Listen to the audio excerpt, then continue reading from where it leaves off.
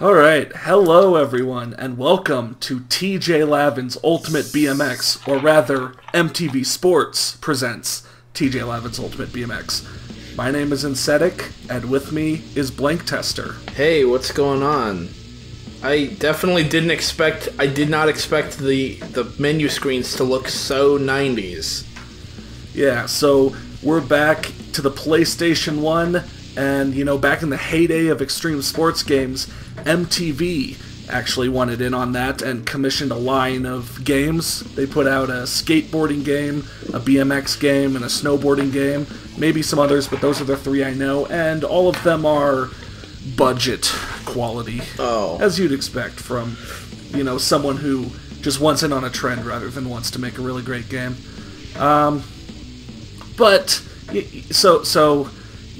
You might think of biking games and like Dave Mirra or Mat Hoffman, and then you see TJ Lavin and you go, what?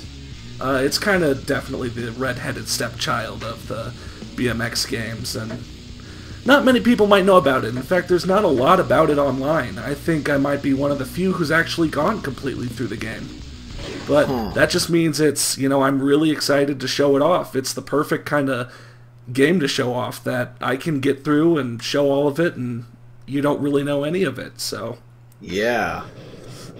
Let's start out with a character. I picked Fuzzy Hall because, I'd already beaten the game with the main man, TJ Lavin. And the first level is kind of the tutorial level. It's just a couple score goals, get you familiar with doing tricks. Pretty standard controls and such in that way. You got tricks on the square and the circle buttons. You can spin with L1 and R1. And there's point pickups you can see in the sky that you can get and add to the points that you get. I think that little, the points getting added to the left and then going up, I think that's kind of a neat effect. It looks kind of cool. Yeah, I'm going to say a couple things. The first thing I'm going to say is that, I want to start off in the first couple videos, giving the game a fair shot, evaluating it as, what you see. Because ultimately, as the game goes on, it does get worse. But at the start, when the levels are pretty basic and the challenges are pretty basic, it's floaty, it's wonky, tricks can be tough to land, but ultimately, it's playable. So I don't want to, get too mean too quick, basically.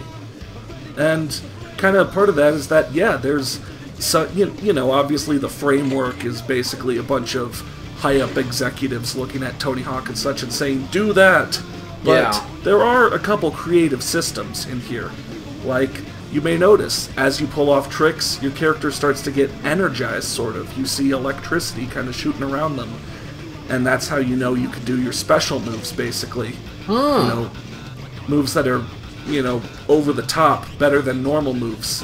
And also, I'll talk more about that in a bit, but then also, as you ride around, as you use more of the level, as you do tricks, that multiplier in the bottom left starts to increase, which multiplies the points you get off of every trick you do. So, it kind of starts, your scores, your tricking scores, are kind of start compounding. At the start of a run, you do a trick, you get maybe hundreds of points, but by the end of a run, if you do that same trick and you have a 5 times, 6 times, 7 times multiplier, you can be getting thousands of points from the same trick.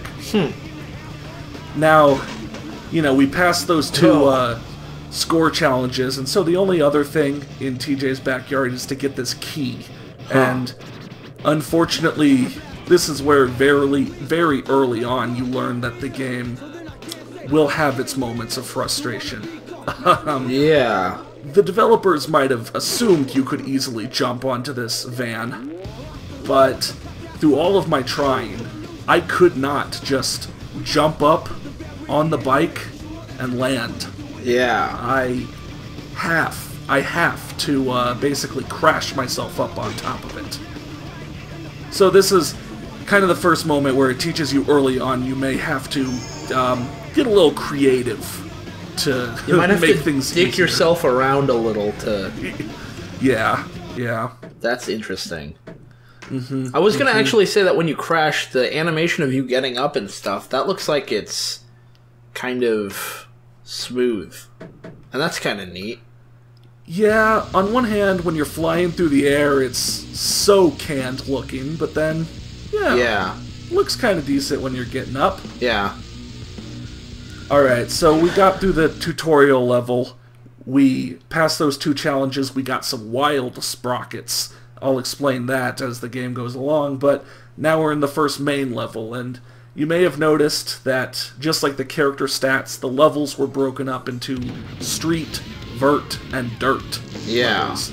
Honestly, despite being from unrelated game companies, this game has quite a couple similarities with a, another street vert dirt game we know? Another, fairly clunky BMX game from the next generation. And... Well, that was interesting. Yeah. So, in the level, you got a score goal, you collect the big MTV logo, just like, collect the secret tape and all that from Activision's games. And then a couple level-specific interaction challenges, knock over the 6 barriers, such like that. Yeah. So, 4 challenges in a level at the start. And so, levels are decent size for those challenges, and none of the challenges are really hard. I'll kind of spoil it. When I say the game gets worse as it goes along, the game gets worse as the levels get bigger. Oh. You won't see this until the second time through, but really how the game kind of progresses is you've got these 3 environments, and then when you hit the next set of levels, and then the next set, the level opens up more. Oh, and so you go back to a previous level. Yeah, and it opens up. This is the street environment. This is the city level. Oh. Okay. But right now, I mean, pretty decent size for, a level from these kind of games. We've talked from about... the PS1 era, that's fairly large. Already. Yeah. We've kind of talked about, you look at the original Tony Hawk, and there were some pretty small levels. There were also some pretty big levels. Compare Chicago and such versus Streets. Yeah. And then as those games went along and they, added more challenges per level, went from 5 to 10, and made better use of levels overall.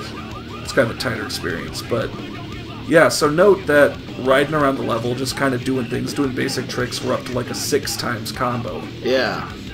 And so, at the start you only have to get 10,000 points, but nice.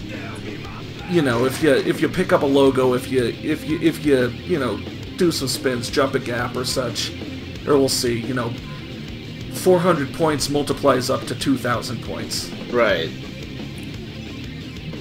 That's kind of neat. I don't know if I ever have you ever covered a game that does this before? Actually, I was playing this game and some of these elements felt familiar. The electricity shooting around the character when you do well, the score multipliers, it felt like something I'd experienced before, but I couldn't put my finger on what. Now, I was going back through some of my older series, updating playlist descriptions, updating videos, and I was watching back some Toxic Grind. Remember Toxic Grind? Yeah.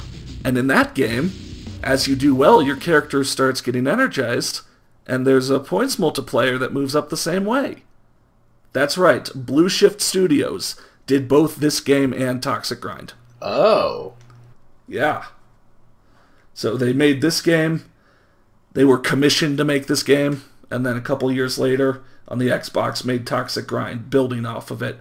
Honestly, I should have seen it more. You look at the animations in Toxic Grind, and they're both kind of the same amount of clunkiness, but, a little more fluid as well. Yeah. Alright, so tutorial level, teaching you the basic controls, teaching you how to trick. Then the first main level, giving you a few challenges. Yeah. We'll see what the next levels are. We'll see the vert environment and the dirt environment next time when we get back to TJ Lavin's Ultimate BMX.